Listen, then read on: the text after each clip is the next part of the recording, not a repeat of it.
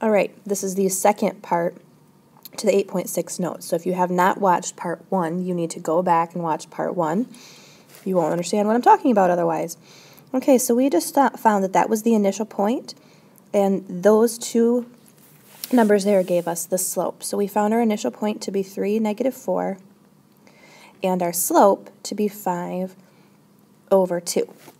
So I'm going to redraw this very quickly. 3, -4, then up 5 over 2. So we had a guy something like that. All right. So our next task, we were left off on part C, is to sketch a new line that contains point 2, 3 and is parallel. So obviously we know that they're going to have the same slope then. So this is going to contain point 2, 3, so there-ish, very-ish, and then up 5 over 2. And we need to write a new parametric based on that line. Well, based on what we know from before, given that this was our initial point here, I'm thinking maybe the 2, 3, the initial point of the new line, needs to go in that same spot. Hint, hint. And since they're parallel and they have the same slope, I'm thinking that that should probably look the same to give me my new slope.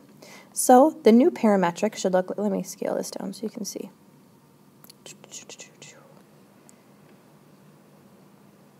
Should be x equals and y equals. I always write my parametrics up and down because, as I'm going to tell you in a minute, they kind of naturally go up and down.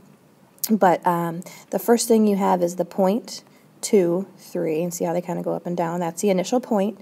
And then you're actually going to talk about the slope, which is 2 in the x direction and 5 in the y direction. This is actually a vector. The 2, 5 is a vector that all the lines that are parallel to this will follow. So if you thought about the vector in standard position, 2, 5, let me graph that. Shoop.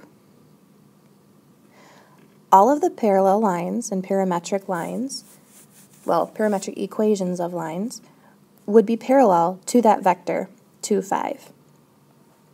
So that's just kind of something to think about as and I don't want to give too much away because you're going to be doing an investigation in a moment more about parallel vectors, perpendicular vectors, etc. All right, we need to now write the line in slope-intercept form. And we're actually going to write, it's not very specific, we're going to write the new line in in point slope form. So we know that's y minus y1, well, our first point was 3, equals m, our slope, 5/2, times x minus x1. There you have it. Ding, ding, ding. Point slope and parametric go together really nicely because in parametric you have your point and you have your slope. Same thing with point slope. It's very clearly mapped out, your slope and your point. You're good to go.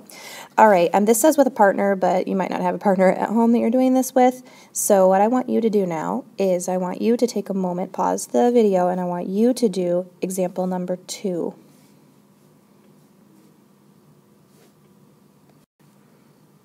All right, I have also done example number 2. It says consider the line given by the parametric equation -8 plus 12t and -3 plus 7t. I knew that meant that the initial point was -8, -3, and my vector was 12, 7, meaning this has been changing in the x direction by 12 and changing in the y direction by 7, so that would give me a rise over run, a slope of 7 over 12. Please note when you have these vectors, when you find the slope, they kind of switch because it's rise over run. It's y over x. All right, then it says sketch a new line. So I sketched the red one. That is number 2. I sketched that. I'm going to sketch the new one at -4, 1 that's parallel to it, so it still has a slope of 7/12. I'm not going to lie, I sketched this very, very quickly, so I'm actually not positive if the blue one is over the red one or if it's underneath, but it gives me an approximate.